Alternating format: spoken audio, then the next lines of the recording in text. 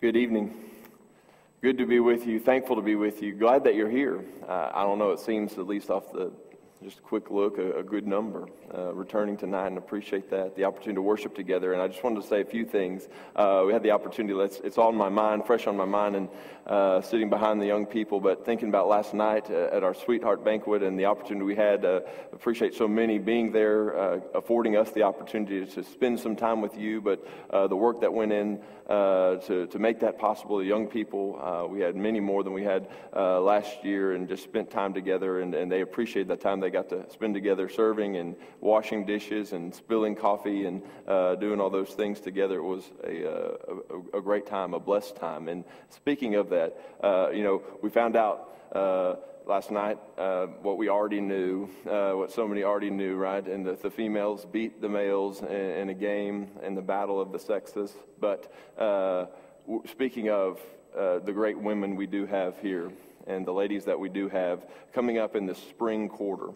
We're going to have an opportunity, our young ladies, and thinking about an intergenerational push and how important that is to develop relationships, right? All generations, that we're young people and older alike, we're all a part of the same body. And so having the opportunity this spring quarter, our young ladies to spend with the ladies in a class that Ms. Donna Drain will lead. And then the young men will have an opportunity in a men's class, and some more details about that class will be coming out, but it'll be a great opportunity. I hope you'll pray for that and encourage that. I know that can maybe be something young people kind of push off, and older alike, we maybe want to get away at certain times, but this will be a blessed time for us to open up the Word of God together, and I think there can be some great benefits, as I'm sure some of you can think about as well. But that'll be a great opportunity. I hope that you'll pray about and be thinking about.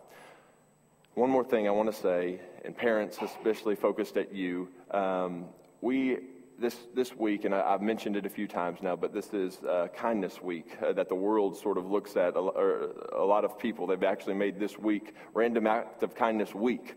And so we wanted to jump on that and think about our role and responsibility as Christians to be kind people. It's a fruit of the Spirit. It ought to be evidenced in our life that we're kind. And we sort of are playing a game this week, and I hope you'll support your children and think about the things. We'll celebrate with a bowling next Sunday and pizza party. And we'll celebrate our kindness together and think about and reflect on the ways that we did that this week. And I just think it'll be a great opportunity for the young people to be practicing those things. Ask them about their kindness bingo sheets and be thinking and praying about this week. And I wonder what the kindness that it will be coming from. Ultimately, a responsibility we have to do that, an obligation to God Himself, because of the great joy and hope that was found in Christ, His kindness, that we reflect that in a way that will bring Him glory, and it'll also draw us closer to one another. Tonight, we're going to look at something, and I'm indebted, and I put it in there, but I wanted to just make sure that I get this out there. But Brother Dwayne Bryant, he's an instructor, and he's been here. Dr. Bryant has preached from this pulpit, but he's written a book, Who's Like the Lord? Who is like the Lord? And of course, the response is nobody, absolutely nobody. And that's where I've sort of been drawing the subject matter for the sermons I've been preaching, the character of God. We've been talking about faith, and it's great to boost our faith and understand what it means to have faith and how do we develop that. But we need to know who our faith is in. And this has been a really challenging study for me, and I don't know if I've been able to convey the depth of these lessons very well, but I hope tonight we'll think about the power of God, the omnipotence of God, the all-powerful, almighty God. And I want to read something to you, and if you have the bulletin, it's in there. The quote is in there as we think about this. Christianity at any given time is strong or weak depending upon her concept of God. And I insist upon this, and I've said it many times, that the basic trouble with which the church today is her unworthy conception of God. Our religion is weak because our God is weak. Our religion is weak because our God is weak. And of course, it would have to be the case that this God he's speaking of would be one we've created. Because when you open up your Bibles and we read through Scripture and we see the way he's worked, he's done it powerfully. It's an unbelievable, all-merciful, all-loving, just God, creator of the world. And so that would undoubtedly be a God that we've created in our own minds, but yet it's true. I wonder if the God that we serve is the Almighty, right, of Abraham, Isaac, and Jacob.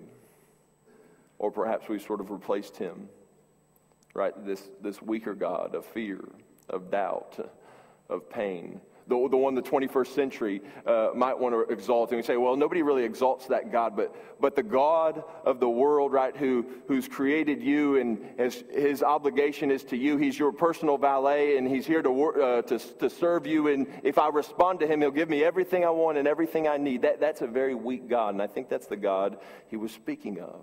And we might think that's the God that we would want to serve, but it's far from the God we would want to serve.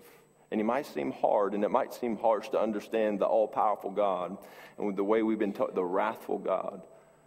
But I hope tonight that we can get a picture of this God from Scripture and understand he's absolutely the one we would want our lives to revolve around. That he is the center of the universe, yes, but may he be the center of our universe as well. And so as we open up and we begin to see, if you're following along in the outline, the idea of comparing and contrasting, looking at the limitations of man versus the omnipotent God, this all-powerful God. And of course, as we think about this, to compare would be it would be like the blank that's on your page. Who is like the Lord? There's no comparing when we think about man and we think about God, but we could do some contrasting, and we could think about the separation there is between us and God. And as we think about that, to think outside the box, in this box of divine revelation, though, if we'd be consumed with the biblical picture of God and all his glorious power, that we would understand and realize the great contrast there is with God. You see, we think very conditionally. And everything in our lives is conditional. If we fail, that's a natural part of our lives because of our limited resources, physically, mentally, spiritually. And no matter how great our plans are, and no matter what kind of strategy we apply, we will fail. We're limited, and our judgments are made based upon our self-perceived limitations. And this is just a natural part of our thinking. But to think in terms of zero limitations, to think in terms that there's absolutely no limitations, is really beyond all of our full comprehension. But that is exactly what studying the omnipresence of God demands us to do. To think of no limit. I want to create something, I want to do something. There's no limit to what I'm able to do and what I'm able to accomplish. And that's exactly what it means, right? All power, omnipotent, all power. There's nothing he cannot do. My God is so big. He's so strong and so mighty. And we reverberate that at VBS, and somewhere along the lines, perhaps we forget it. That's the same God. It doesn't change as you grow up, right? It's just that we begin to form a different picture. When you open your Bibles to Romans chapter 8, I hope you'll turn there. In Romans 8, this outline that's on the page isn't the outline of Romans 8. It's really a topical study, and I know that it is in no way an exposition of the text fully, but there's some topical things that jump off the page that I hope when we grasp a little bit of the power of God, we can also end with the words of Paul. We can exalt with if God is for us, who can be against us? And there's some things that jump off the page in my mind as we think about the power of God when we open up our Bibles to Romans chapter 8. The power of God. And might not be where you're necessarily thinking, but notice how it opens. There is therefore now, this is Romans 8 verse 1, no condemnation to those who are in Christ Jesus, who don't walk according to the flesh, but according to the Spirit. The law of the Spirit of life in Christ Jesus has made me free from the law of sin and death. For what the law could not do, and that it was weak through the flesh, God did by sending his own Son in the likeness of sinful flesh. On account of his sin, he condemned sin in the flesh, that the righteous requirement of the law might be fulfilled in us who do not walk according to the flesh, but according to the Spirit. For those who live according to the flesh, they set their minds on things of the flesh, but those who live according to the Spirit, the things of the Spirit. For to be carnally minded is death, but to be spiritually minded is life and peace. And I don't know if perhaps I know, and we're going to look in a moment at the great grandeur and the power of God, and probably what you might be thinking when you think of an omnipotent God. But to get a comprehension, that God, the Almighty, the strong God, does this, what we read in Romans 8. He changes our very nature. And I imagine in an audience tonight in this size, we look and we walk through life and we struggle with doing that.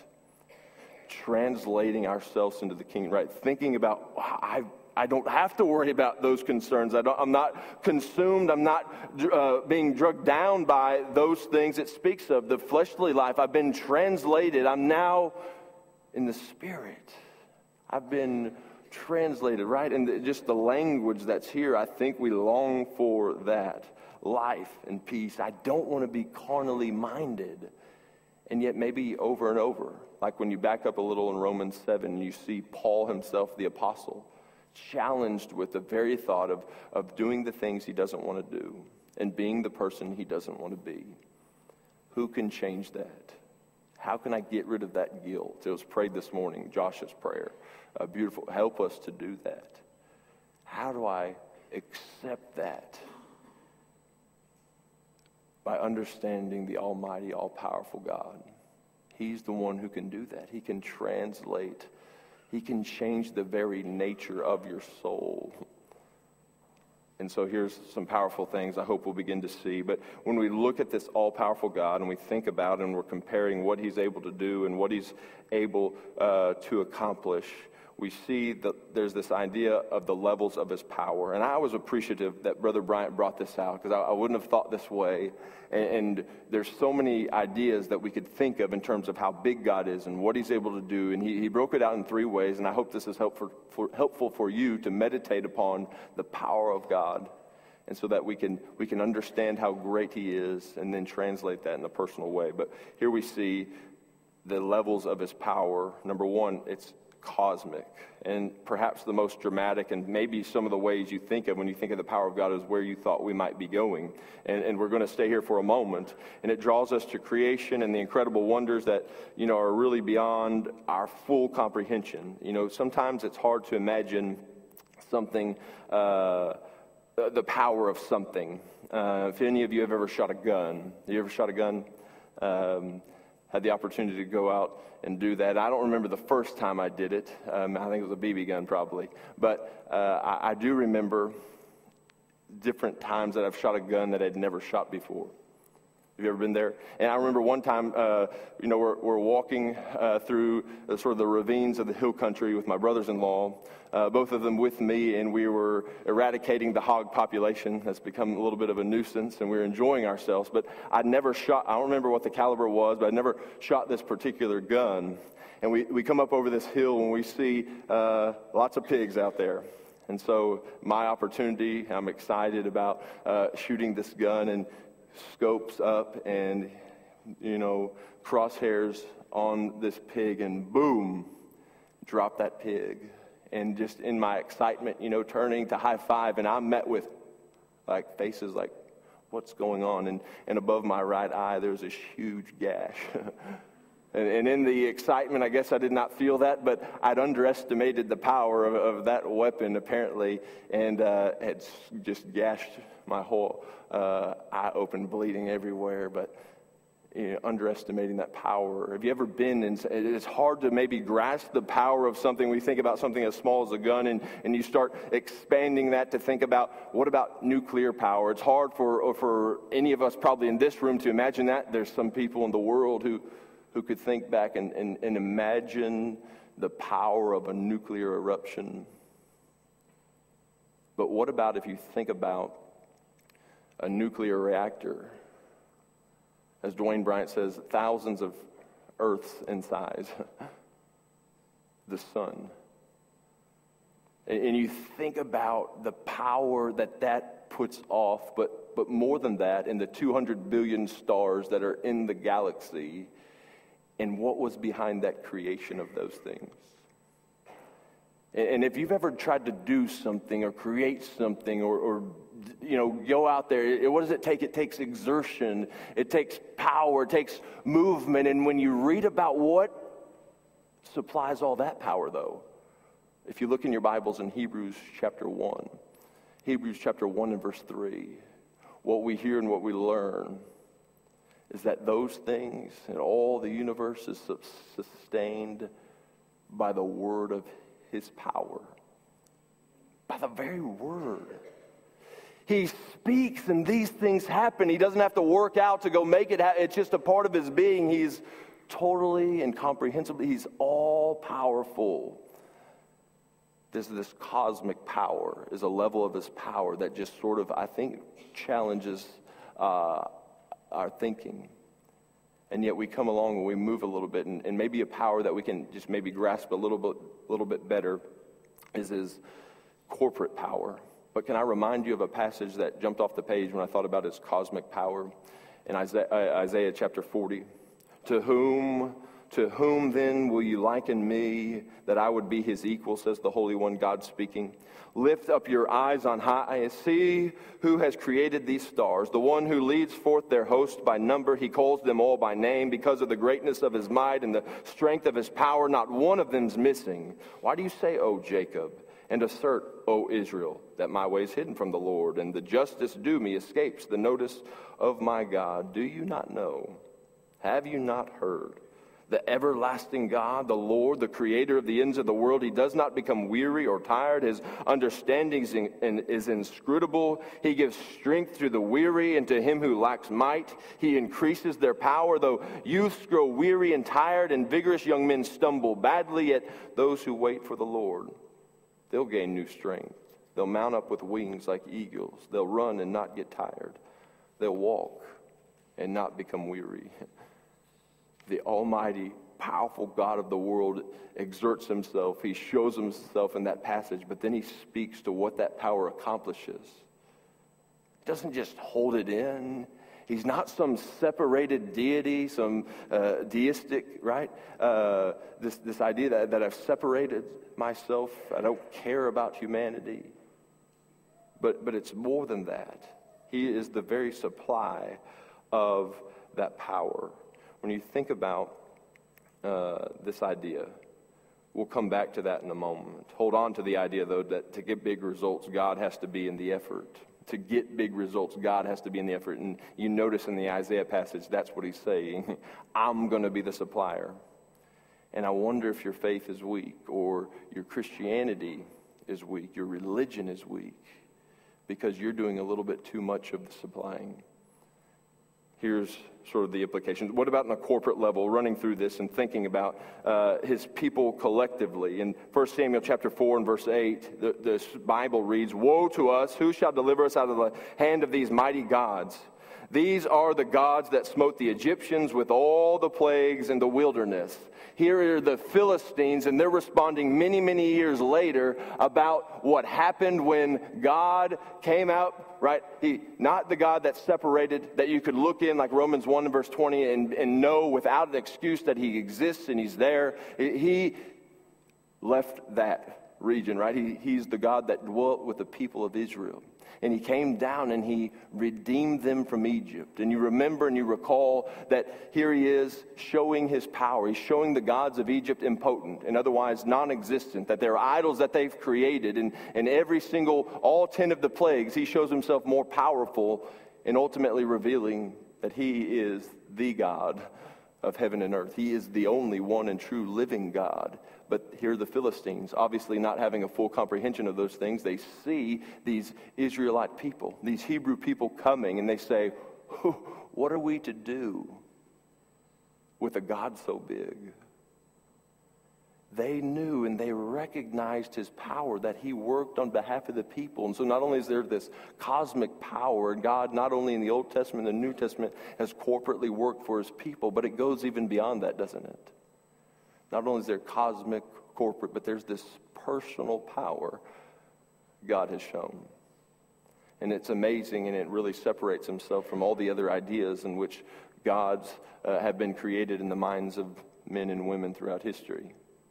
And you could see it perhaps. And if we had time, I would love to go there. I know maybe tonight, getting weary already, it's getting late. And I'm trying to move through this, that we can all together think about this in a positive way. That we can hold on to some of these things. That the God who's all powerful, and we're beginning to see how he works, that he's powerful in our lives. But this personal idea needs to be talked about and thought about. And you can find it in John chapter 11. You can find it in many places. But when you open up your New Testament and you see that there's a very personal way in which God begins to work in the lives of people. He worked through the apostles, and he ultimately shows up in Christ's life himself, right? The Word himself, God in the flesh, and the Word became flesh, and he dwelt among us.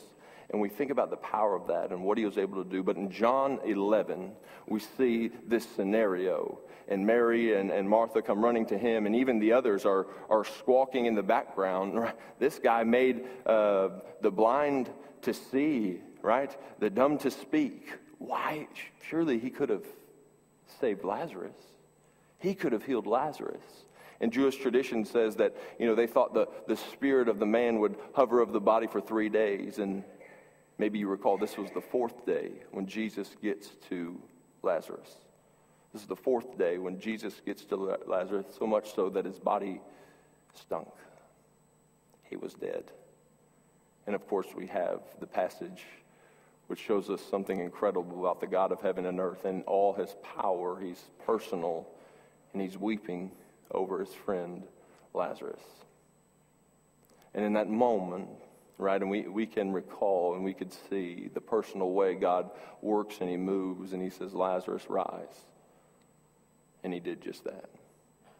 God spoke, and he shows the power that he has over this painful reality that we'll all fear, that humanity fears as a whole. And he says, you don't have to fear that. And why do so many do? Why do you? Maybe it's because we don't comprehend an all-powerful God, and we've left him in VBS. He's the God that's with us. He's here with us. And so as we continue to think maybe in terms of this powerful God and what he's able to do, one of the things that highlights his personal nature is his restraint.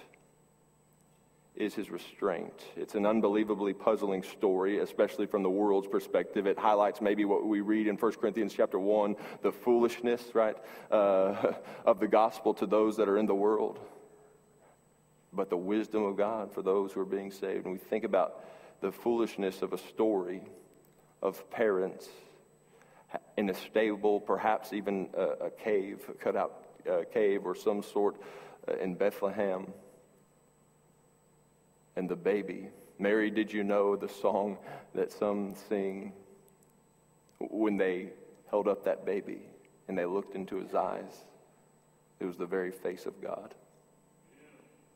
It's the very face of God. It's puzzling and it's dramatic and it's a powerful story, but he came to his own, and his own did not receive him. He was abandoned, he was despised, he was murdered, and as he was being betrayed in the garden, Peter pulls his sword, and Jesus, puzzled that he couldn't see and understand the power of God. When I face obstacle after obstacle, when I'm burdened and I'm exhausted in this life, when I failed to see the reality of the spiritual, the power that God had that we're talking about, that he's translated this carnal mind into something spiritual, I think maybe more of us can see ourselves in Peter's shoes. When Jesus himself, who's walked with him, is dumbfounded. And do you not think that I couldn't appeal to my Father? Remember Matthew chapter 26. He pulls the sword. Don't you think I could appeal to my Father? And I could at this very moment at once send more than 12 legions of angels. Matthew 26 and verse 53. 12 legions of angels, a legion at its full power in the Roman army would be 6,000 soldiers. Some 72,000 angels Jesus could have called right at that very moment, and it only took one. Do you remember? In 1 Kings, it took one angel to destroy 185,000 Assyrians. One angel. What could 72,000 have done? Made the earth but just a small void in the universe. And yet we see his restraint. See, the power of God for us, that his creation might be called back from this unbelievable show, right, of love. There's power, because when we think about the world and we think about power and we think maybe even politics, well, it takes deception, it takes cruelty, it takes control. I've got to have my hand over things and trick and turn. And how does God create an all-powerful kingdom out of humility and restraint? Maybe it touches on that idea of meekness we read about. They shall inherit the earth. Power restrained. And the power of God in that moment. It also brought me to the passage in 1 Corinthians 12 when Paul says, 3 times I pleaded with my Lord about this, that it should leave me, but he said to me, my grace is sufficient for you. My power is made perfect in weakness. Therefore, I will boast all the more gladly of my weaknesses, so that the power of Christ may rest upon me. For the sake of Christ, then, I'm content with weakness, insults, hardships, persecutions, and calamities. For when I am weak, then I am strong. I couldn't help but think about Romans 8 and verse 26. Likewise, the Spirit also helps in our weakness, for we don't know what we should pray for as we ought, but the Spirit himself makes intercession for us with groanings which cannot be uttered. And I don't know, and I suffer in this life, but have this God who created the world and the power that we've talked about him having. And yet he also says, as you jump back a little bit in Romans chapter 8, therefore, brethren, we're debtors not to flesh, to live according to flesh. For if you live according to flesh, you'll die. But if by the Spirit you put to death the deeds of the body, you'll live. For as many as are led by the Spirit of God, these are the sons of God. For you did not receive the spirit of bondage again to fear, but you received the spirit of adoption, by whom we cry out, Abba, Father. The Spirit himself bears witness with our spirit that we are children of God, and of children heirs, and heirs of God, and joint heirs with Christ, if indeed we suffer with him, that we may also be glorified together. The restraint that comes into our lives. And I don't know why it is. Over and over, Scripture tells us things like that. Yet it's in those moments when we question him the most. And yet his power in that moment when he said, look what I could have done. Those are the moments he's transforming us and he's making us something greater. He's working in your life. And that's why I said, I hope you would remember. I hope you'd remember the idea that, listen, it's God who must be present in your life and working. When we think about the source of the works and the faith that we're speaking of, we can't have the American mentality, right? That I'll pull myself, right? Pull the boots on and I'll get to work and I'll be able to do it and I can conquer these things in my life. And if that's our attitude and what we're going to accomplish, we're going to fall flat. The power is in Christ himself. It's God himself working in us. And it's this great paradox of Christianity, one of many, that I've got to let go more often, that I can experience that power. You remember as Paul was preaching and talking to the Corinthians, right? I planted, Apollos watered. How did anything get done, though? Where was the power? God did that. And so it's not more about me and what I can accomplish. It's this final point, and it'll be brief because it's, I think, pretty self-explanatory. Trusting.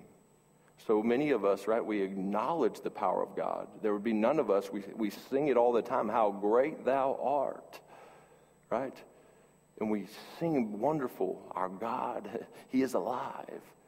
No doubt we believe in the greatness and grandeur of God. We acknowledge his greatness, but who has accepted it? Who trusts in the very promises of God? Because God has to be in the middle of those things. If we accept that, notice as Paul ends this chapter, and what I said, it's pretty self-explanatory when you look at verse 31, Romans 8. Familiar text, but I don't believe anybody will be discouraged to hear it again. What shall we say to these things if God, what picture does that evoke in your mind? I hope when you read Romans 8 or you read anywhere else, it's the all-powerful, omnipotent God. There's nothing he can't do. There's no limitations in him. That's the very definition of omnipotent, right? That's God. What shall we say? If God's for us, who can be against us? He who did not spare his own son, but he delivered him up for us all, how shall he not with him also freely give us all things? Who shall bring a charge against us? God's elect. It's God who justifies. Who is he who condemns? It's Christ who died. Furthermore, he's also risen. Who is even at the right hand of God, who also makes intercession for us? Who shall separate us from the love of Christ? Shall tribulation or distress or persecution or famine or nakedness or peril or sword? As it's written, for your sake we're killed all day long. We're counted as sheep for the slaughter. Yet, in all these things, we're more than conquerors through him who loved us. I am persuaded that neither death nor life, nor angels, nor principalities, nor powers, nor things present, nor things to come, nor height, nor depth, nor any other created thing shall be able to separate us from the love of God, which is in Christ Jesus our Lord. Because he invites us in, promise and power joined together, so that nothing God says can be overturned by anyone else. Do you believe that? I accepted the promise of God. Do you look back at your life? Maybe you can even look back as far as this week and say, I've given Satan too much credit. You remember as we started the power of God, what are we talking about? It's not so that, as so many who take passages like Philippians 4 out of 13 out of context, I can do all things through Christ who strengthens me, that we have a God that his world revolves around us to give us our every need and to be at our beck and call, so that I'm never hurting, I'm never in pain, and that's not the God that we read about. But he does invite us into a relationship where he says the world revolves around me. And if your world will revolve around me, we can all experience glory forever together. That's where you'll receive the most joy. That's where you will be blessed. Can you look back maybe as short a time as this week and realize maybe my religion is weak? There's more pain and doubt and fear than should be evidenced in the life of somebody whose God is the God of Abraham, Isaac, and Jacob. The Almighty God who's worked wonders throughout the world, who comes along not only in his cosmic power, in his corporate power as a body, but even personally say, I want to work in your life. The carnal mind, we can erase that. Stop giving so much power to Satan and the flesh. I can change you. Remember, in this life and the one to come. The promise was in Luke 6. It's everywhere. I know I'm just belaboring this point, but it's here also. God works in his power. Those who have forsaken lands and fathers and mothers and houses for my name's sake in the gospel, will you not in this time and the time to come receive fathers and mothers and houses and lands for my name's sake? In this time and the time to come. If you aren't experiencing that, there's something wrong with your religion. And if we can help you and pray for you, I don't know what it is in each and everybody's need, but maybe there's one here tonight who's never accepted God's power. Realize that by accepting his power and confessing the sweet name of Jesus, repenting of my sins, being baptized in a watery grave of baptism, dying to self, raising to live for him, that the power of God will work in my life. Or, as so many of us perhaps can often fail, not trusting in the omnipotent God. If we could pray for you and encourage you tonight to trust in him, to realize the power that ought to be in your life, then we would love to pray for you and encourage you tonight as together we stand and as we sing. Beyond the